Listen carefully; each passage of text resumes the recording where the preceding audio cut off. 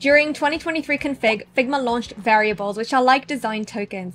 We've looked at how we can use them with prototypes, but today we're going to look at how to use variables and specifically modes to just speed your designs by so much, and actually how we can cut down our design process where we create one template and from that we can just create an infinite amount of designs using modes. If you want, you can follow along with the file in the description box below. Let's jump in. In the file, you will find this kind of templatey screen over here. You might recognize it from some other videos that I used. We have a maybe search page or something like that that shows multiple products. And then over here, we've got the product details page. Now, the way we want to set this up is so I can have multiple different products here, and then whatever product the user clicks on will be populated inside of here. Now, in the past, we would have needed to create 4 different designs to match up with each one of these products. But with variables and with variable modes, we don't need to do that. We just need to create a skeleton or a template once, and then using the modes and using prototyping, we just connect the two. So let's have a look at our database. On the right of the file, you will find this kind of database setup. Now, basically, I've created this kind of table for myself showing for each of the products that I want, what is going to be the detail about them. You can see that I've set some of these as components. We'll look at that in a second, but let's look at the basic ones first. So for example, I've got the price here for every single one of these products. I've got the product name, I've got the color, and I've got the rating. What we can do now is just plug this into our variables first of all. So I'm going to click on my canvas. So I'm clicking on nothing, click over here on local variables, and I want to create one. But first of all, I want to name my collection. So I'm going to rename this shoe database. And this is going to be the database of all of the information on my different shoes. So let's start. I'll create my first variable. I'll call it a number and say price. And then I'll just add my modes straight away. So I've got 4 shoes. This is shoe 1, shoe 2, 3, and 4. Now, I'll just populate it with the information I have beneath. So 173.01, 130.58, 186.38, 150.81. I'll continue and do this for my product name, color, and rating. Bear in mind that product name and color are going to be a string variable rather than a number variable. I'm going to do that now. I filled all of these out now. Please notice that I didn't do this for the default one. We'll do that separately. But for now, this is my database. I've got my 4 shoes and I've got the price, the product name, the color, and the rating for each of them. Now that these are all plugged in place, we can look at kind of the first one over here, which is just, the basic variable connection, just to go over that. For example, I've got my price over here on this kind of just card, and it's set up in a way where the pound sign and the price are separate, because whatever the variable is, it's going to populate the entire text box, so I can't just leave the pound sign there. And let's connect this one. We are looking for our variable sign, which will be next to the kind of text section in the design panel. I'll click on it and apply the price variable, for example. And that has now plugged in shoe number 1, okay? Now, let's just look at how we change modes first of all, before we get into the component stuff. When I click on this card over here, you can see that I have the variables button here now. I'm just going to show you if, for example, I'm just going to delete this text box. If I don't have that text box in there and I click on this card, we don't have that button. I can right click and connect my layer to a Boolean variable if I had one, but I don't have one now. So what made that difference? Command Z to bring the text box back.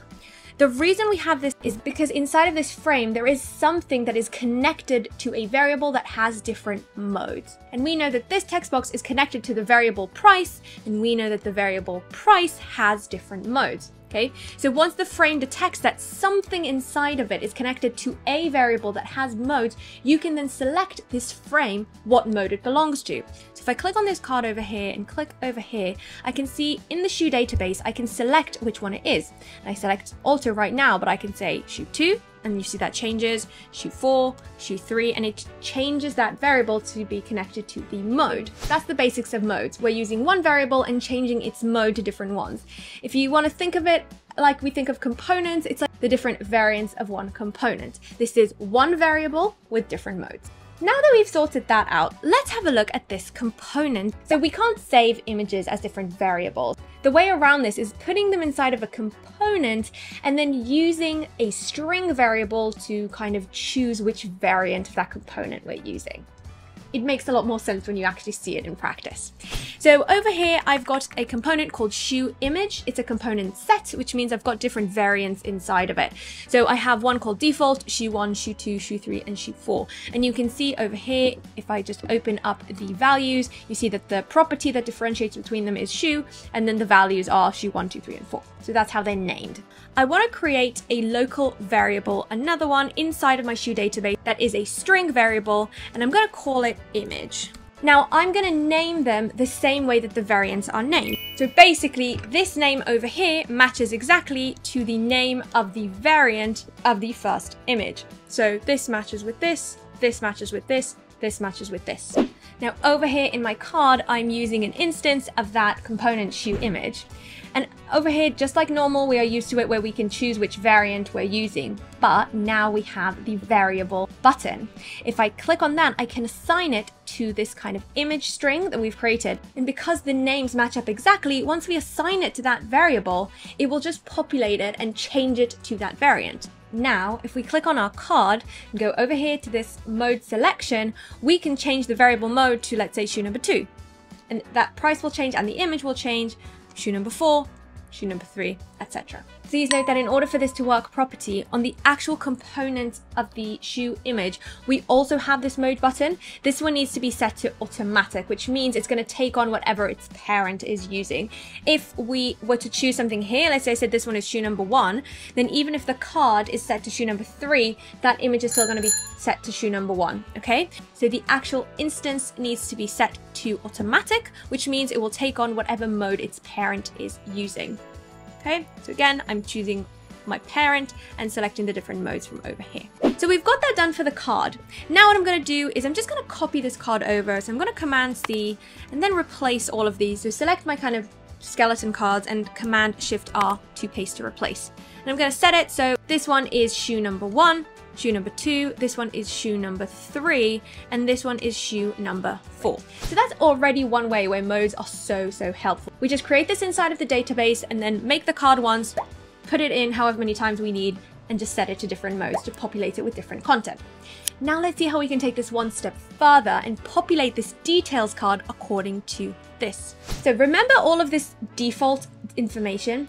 I want to store this default information in a separate collection. So what I'm going to do, I'm going to go into my local variables and then just create another collection, and I'm going to call it current shoe.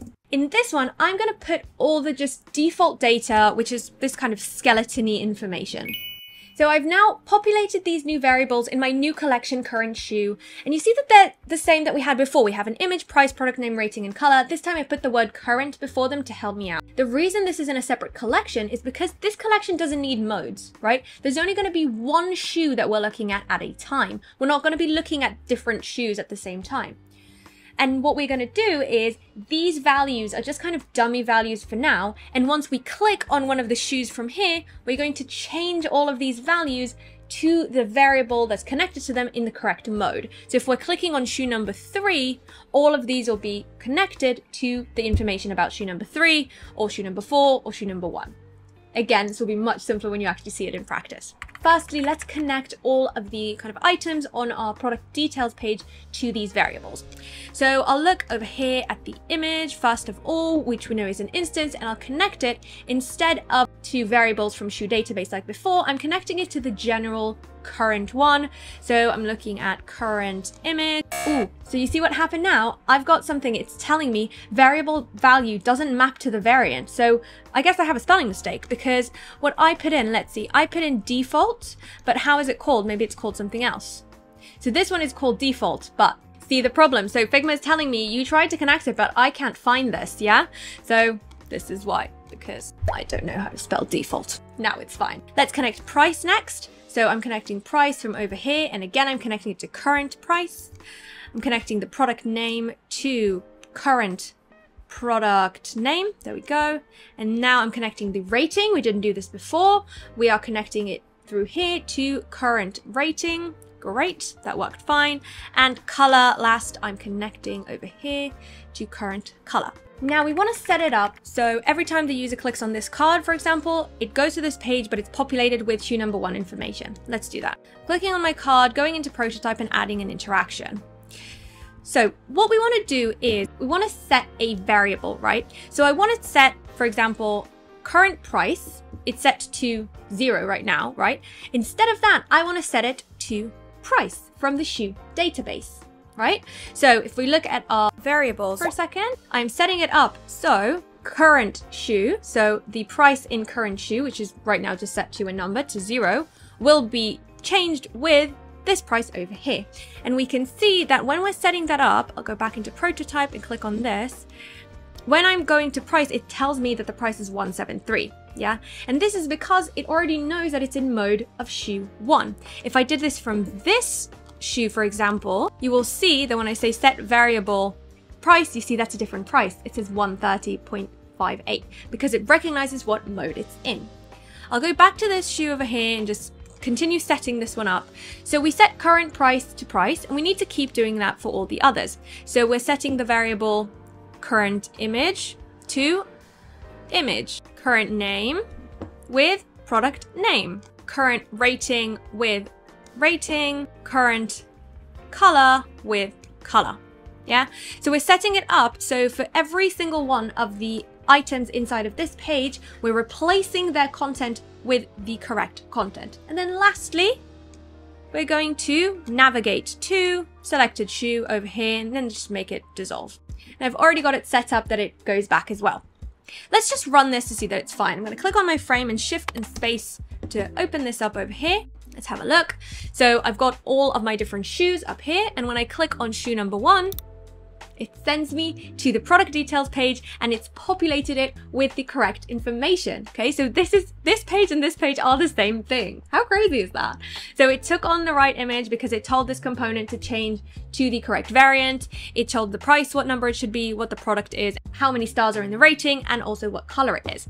Let's set this up for the other ones as well. Now again, we don't need to do this all over. I'm going to click on my card and click on the interaction. So just tap right next to it until it becomes blue, and then copy, so Command C. I'm going to click on my other cards and just paste, and that will paste that in, which means that now clicking on my frame, shift space, any card that I click on, it will now populate with the correct information. Isn't that just crazy? Look at that.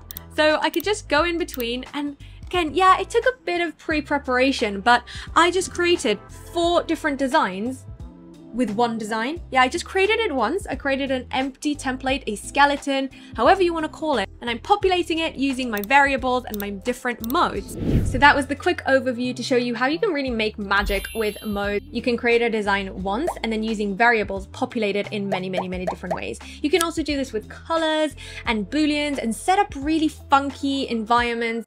If you have a few different brands that use the same design, you can set up the different brands in the variable mode and then just call out to them when necessary. So you can really do so much with this. And I know there's a lot more coming. There's a few different things within modes or within variables in general where it says coming soon on them. So I just can't wait to see what comes up next.